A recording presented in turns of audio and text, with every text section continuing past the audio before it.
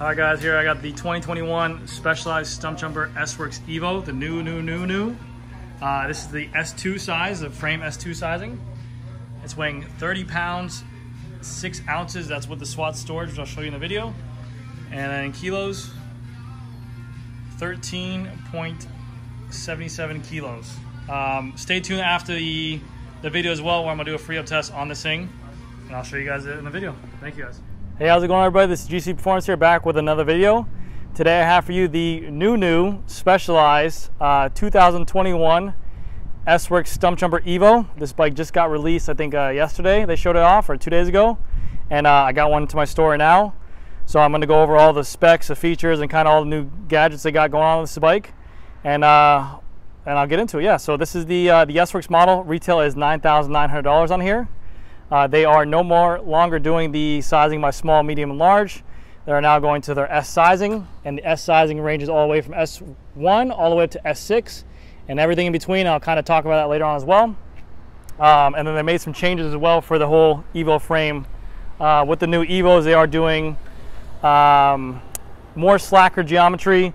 They did put a flip chip in here as well, which I'll talk about. And also you can, with the S-Works model, I believe, you can change out the rear wheel to a 27.5 and make it that mullet bike where you're rocking a 29 in the front and 27.5 for the rear. But yeah, we'll get right into it. So S-Works framing, you are rocking a Fact Carbon 11M carbon fiber. You do still have the SWAT storage system on here. This is that patented sidearm technology as well. What that sidearm technology is going to do, it's going to make the bike more laterally stiff. It's asymmetric design, so it's going to make it stiffer as well. So you're not going to get as much frame flex on those climbs.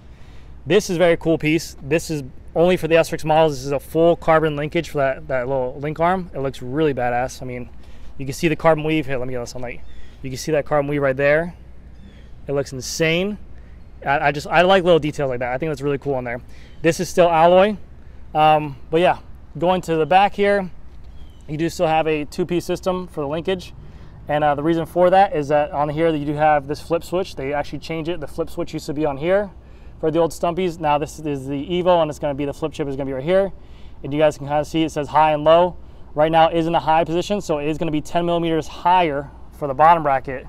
If you put it into a lower one, it'll make it a lot more lower to the ground. It'll be 10 millimeters lower from the bottom bracket point. And when you do that, this is only going to change the bottom bracket height for the back. Like usually it used to be change the bottom bracket and also the head tube angle, but now you can do that individually. So you have to change this one on this side. There is another one on this side as well for the flip chip. So you have to do both when you do it. High and low, that's a piece of tape right there. But yes, you have to do both. So they're both in the high position right now. So if you want to make it lower, you can. You just have to do that. And up here, you can kind of see this. You can actually change this 2 degrees, the head tube angle. So you see there's a race right there for the bearing. But right here behind it, there's like a little metal piece. So what you do, you loosen the stem up, you take it off, you remove the spacers, and you can actually flip this around to make that 2 degrees more out or 2 degrees more in, depending if you want to be more slacked or more nimble for trail riding. And that's the benefit of that S sizing, which I'll talk about right now, is that there is no more small, medium, and large. Yes, this is a smaller bike. This is the S2. But the S sizing, what that means is, like, I'm 6 foot. I could either ride an S2 or S3 depending on where I want to ride at. The S3 will be a lot more longer of a bike and more slacked out for downhill riding, or I can even go S4 if I really want to, like a big downhill bike, kind of similar to a demo with that big long wheelbase, slacked out head tube. Or if I want to do more of both, I can get the S2, which I can ride in trails around here in Florida, or I can ride in trails that are normal, that I don't have to take a lift on, but I still have some capabilities to do lift riding if I wanted to, but I prefer an S3. So really you have to decide on what kind of riding you're going to be doing with this bike, and then choose the sizing off that. I could ride both, which is pretty cool, just like I ride both medium and large, but the S3 is a big bike for me, and I prefer the S2 sizing, which this is it right here. My preference though, don't base your sizing off me. I say go into a bike shop, try it out, see how you like it. I do like bikes a little bit smaller because they're a little bit easier to throw around on low jumps and stuff like that. Also, for sizing wise, the S1 is the only model that's going to be 150 millimeter travel fork. S2 to S6 is all going to be 160 millimeter travel. So just to keep that in mind. So crank wise, you're rocking a threaded crank. You have the Dub X01 crank. I don't know why they did that, but should have put XX1 at S-Works, but I mean, maybe to cut costs, who knows, get underneath that 10,000. The MRP chain guide is included, so that way you're not dropping chains. You have a SRAM wireless Eagle X axis back here, XX1, and you're getting a 10, and then the high gear is gonna be that 52 tooth. So the new 52 tooth, just a 1-up Shimano from the 51, now it's a 52 tooth. Tires on here, I think this is cool. These are brand new tires for this year. Not brand new, they just changed the look of them. You have the green Specialized logo, looks pretty badass. It's kind of a chameleon look. You have the Butcher Grid Trail, and now it's their T9, which is like their newest rubber compound out. Very soft, grippy tires, but strong sidewalls. So very, very nice tires. On the back right here, the Eliminator, the Grid Trail, T7.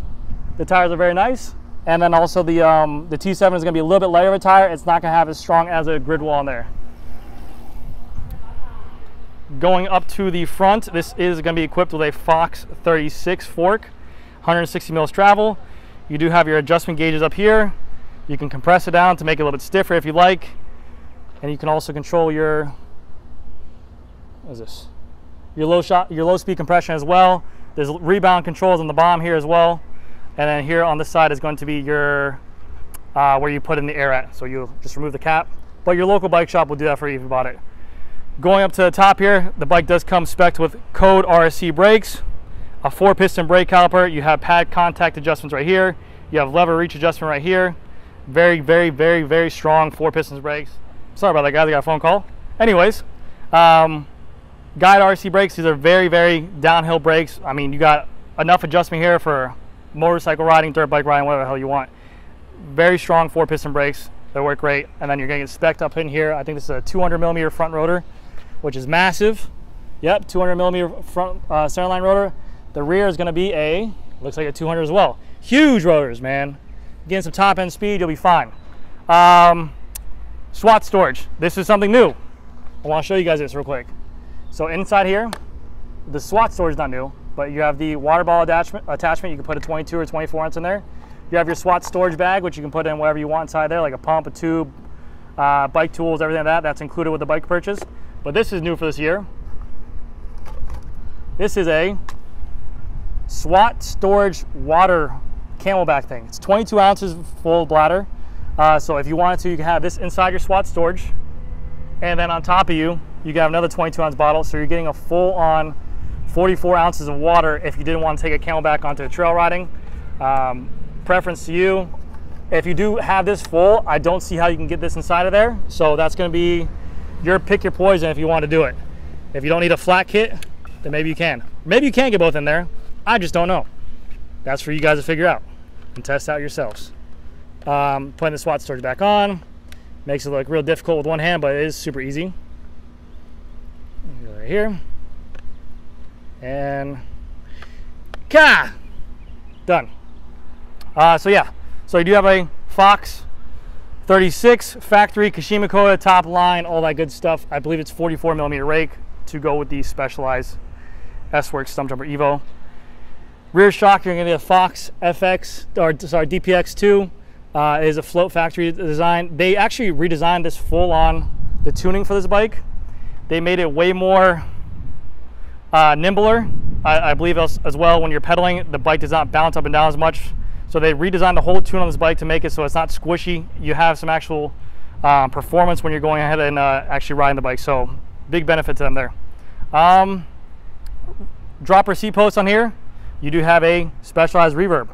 I'm sorry, a RockShox reverb. Wireless axis seat post. You would expect nothing less than the S-Works, but wireless, press it, seat post goes down, all the way down, rocket it, goes back up. This handlebar is brand new for this year as well, sorry.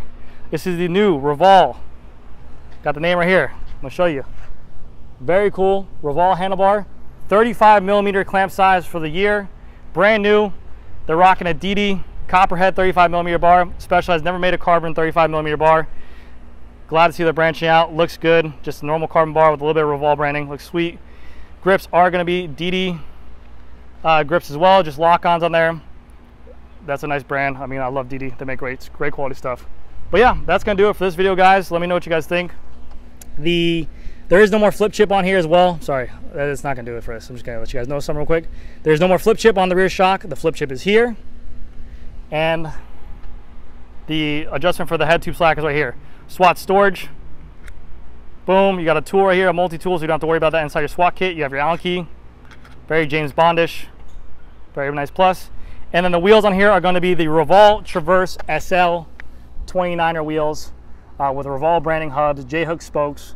They are hookless. They are 30mm internal width, so very wide, very light. And in the rear, it is a DT Swiss ratchet system, 54 tooth. Stay tuned after this for a sound test, but it is a 54 tooth DT Swiss ratchet. You can see right there, Revol, powered by DT Swiss. So now that's gonna do it for this video, guys.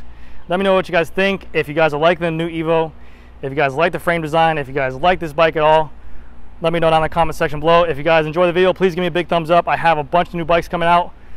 I'm excited. There's so much stuff to do. It's crazy. My timing is crazy. I dropped the rubber cap right here. That's crazy. Everything's crazy. But yeah, everything's going great. I have a bunch of new bikes, and yeah, let me know what you guys think. I'll see you all in the next video, and thank you so much for watching. Bye. All right, Specialized 2021 S-Works EVO with the Revol Traverse SL and 54 tooth ratchet. Free at buy sound test.